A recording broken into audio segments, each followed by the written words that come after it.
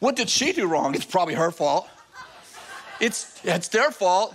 It's that my company's fault. It's my president's fault. It's the balloon that flew over. Okay, see, I woke you up finally. It's somebody's fault that I have anxiety. And God goes, listen, it's not about fault. It's about responsibility.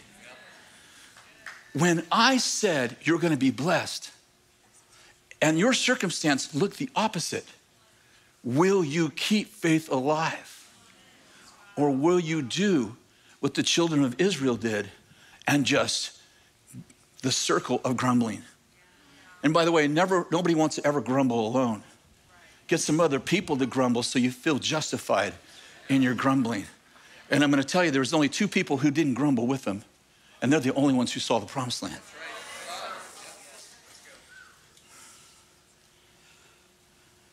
Are you with me?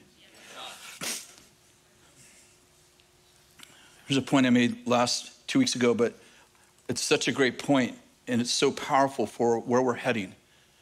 Jesus said in Mark 11, if you say to this mountain, be taken up and cast into the sea, and you don't doubt in your heart, but you believe what you say is going to happen, it will be granted to you.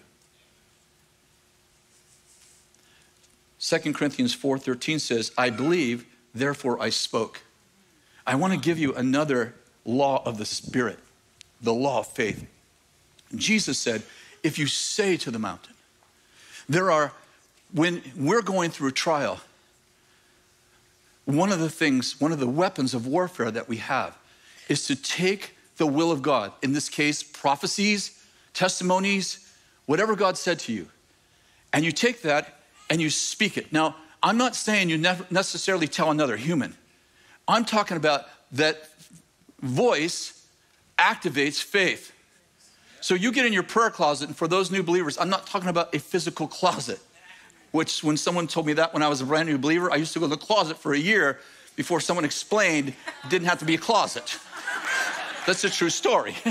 I didn't know. Someone told me you have to have a prayer closet, so I cleared everything out and went into a closet. That's what I thought they meant. But I'm talking about in the privacy of my own prayer time, I actually don't whisper. I actually speak to my mountains, and I say, daughter, the Lord called you when you were 4 years old. We dedicated you to the Lord. You will not be a drug addict. You will be an evangelist.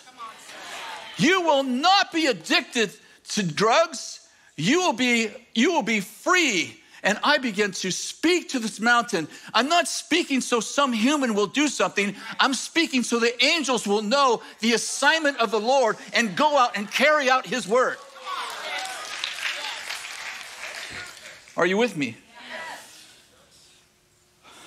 Paul went on in the same book speaking to Timothy. How many of you know Timothy must have been in a faith crisis?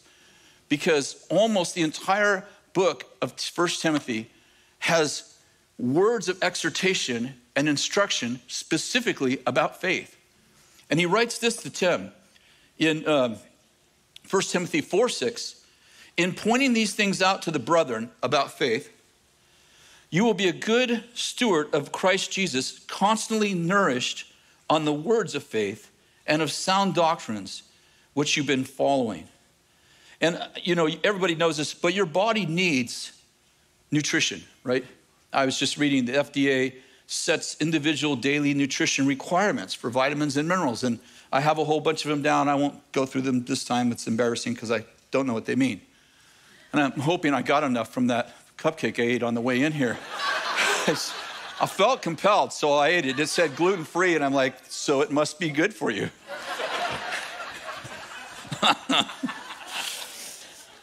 But the point is that we need to create a culture of faith, because like our bodies need vitamins and minerals, our spirit also feasts on words and nourishes on words of faith. So you probably do this like I do. Sometimes you spend 3 hours watching the media, 10 minutes reading the Bible, and wonder why you're freaking anxiety ridden all the time. Do you ever do that? You don't have to raise your hand. I will be the only one to confess my sins in here. I can do it alone. My point is that it matters what we feed on. If we are feeding, what are you feeding your spirit on? Are you snacking on words of doubt? Grumbling like the Israelites did in the wilderness? Or are we feasting on the word of God, partaking of the prophecies previously spoken over us, dining on words of destiny, tasting the testimonies of his divine disruptions in our life? What are we eating? And I mean this sincerely. It's like we have to create. We're in a war of faith. We got into the kingdom by faith. We're supposed to promote the kingdom by faith. I'm supposed to live by faith. I can only please God by faith. And it means I have to feast on words of faith, not words of doubt, not words of grumbling. I'm not saying you can stick your head in the sand and not watch news or something. I'm just saying when the news dictates your attitude and your spirit, you should turn the freaking thing off and feast on this for a while. Look at your prophecies and your testimonies and say, I got to stay here. I got to watch the news by faith. When I see crisis in our life, the Russian-Ukrainian crisis with our brothers who God loves so much. God loves the Chinese. God loves the Russians. He loves the Ukrainians. He even loves the Americans.